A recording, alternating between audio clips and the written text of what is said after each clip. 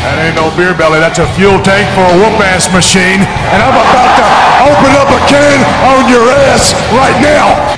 What's going on, you beer guzzling son of bitches? You're back here with the Beer Hunter for Beer of the Day, and today we're going to be trying Saranac Goat Rodeo.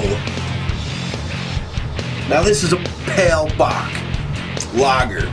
Now Bock beer, from my understanding, is supposed to have a little more kick like a billy goat, and so it's 6% alcohol by volume with 21 IBUs. Now let's see what's up in this motherfucker.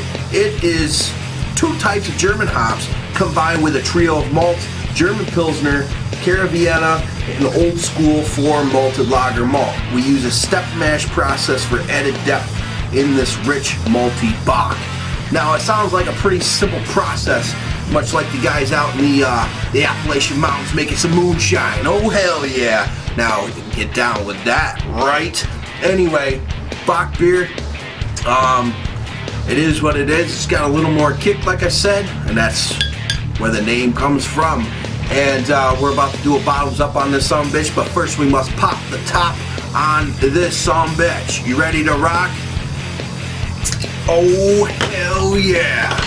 Now we're gonna pour this up in my glass from the last beer. I did rinse, so probably had a little water residual there. Very, very gold light looking beer,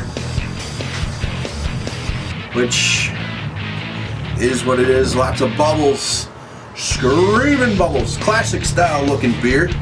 Head very white, creamy, dissipating very quickly. It will be gone soon. Smell, I'm telling you what, that there smells like a, Jesus, it's just a light beer, like a light classic Coors Light, maybe even Coors Light, Bud Light, you know the drill here. Miller Lite, maybe even slightly PBR. Not a light beer, but that smell, you all know, don't lie. We're hitting up the taste test, and it is a very wet, thin. It's not heavy, and light tasting actually. Most light beers are right around 4.1, 4.2, 4.3. You know the deal. This here is rocking at a 6, but it drinks like a 4.2. You could probably find yourself laying down after about 9.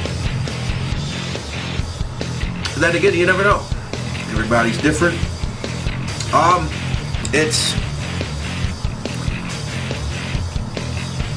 I really like Saranac, but I can't tell you that this is a good beer. I would be lying.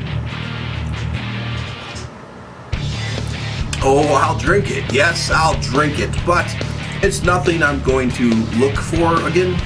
It was in a variety pack because I really wanted to try that Heart of the Hop, and the pale ales are always good with Saranac. So this here, it's just a. You know what? You could almost, the taste is like in between, like a Bud Light, Coors Light, and a I'm gonna go extreme, and like a Natty Daddy or something. Like the two came together, splish splashed around, and formed up in a bottle, and I poured it up in my glass. Oops, that's not a black and tan, but it's a combination of two. That's the way it comes across. It's got that real alcoholic type. You know what I'm talking about, right? It is more like one of those high gravity type beers. That's where the kick's coming from. Yes, but they try to keep it light tasting. That's what it's almost like, man. Like a high gravity or Natty Daddy, something like that. And not the hottest, man. Not for a craft brewery. Man, looking at Beer Advocate, there's no score. The bros have no score.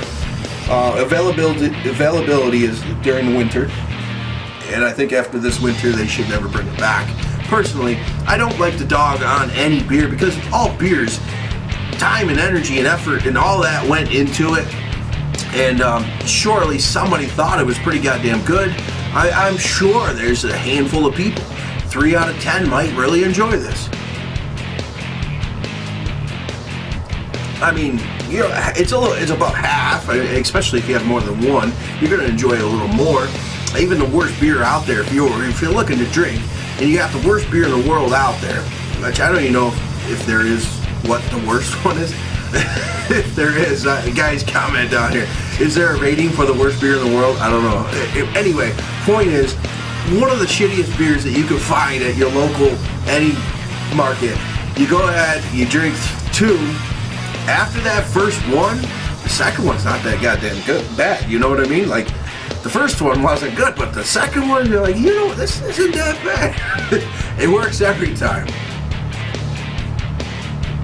So I'm sure if I went to a second, it wouldn't be so bad. But for craft brewery, the Matt Brewing Company in Utica, New York, 20 minutes from my house, I'm disappointed.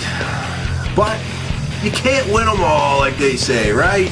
And I'm not gonna really shit on it. Like I said, I'm gonna throw it at a 70. A 70 might be a little too fair. 65 is where it's just passing because it's beer, man. Beer always passing.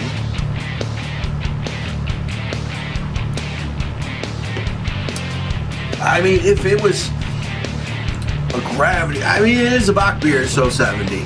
There you go. Bach's supposed to have that extra kick. That it is what it is, trying to label it, and I'm not big into the Bach, so maybe that's just me. And there it is, 70 for Saranac Goat Rodeo Pale Bach.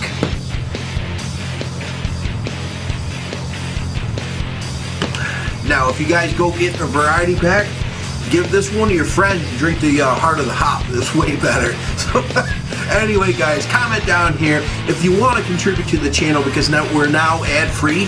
You go to patreon.com/RobinKimballBrand, and you can contribute $1. You can contribute more and get free prizes. A t-shirt of your choice from my store, sonsofwrestling.com, and there is a couple Beer Hunter shirts available, and you can pick whatever color you want. I'll have it sent to you, and you get a shout out on videos. You can even pick beer of the day, as long as I'm able to get that beer, that is. You get to choose beer of the day. That's pretty goddamn cool.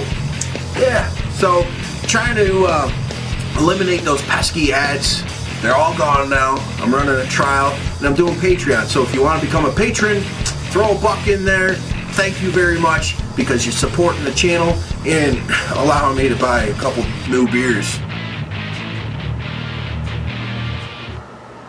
Bottoms up, like I said, give this one to your friends, take the good ones. All right, peace.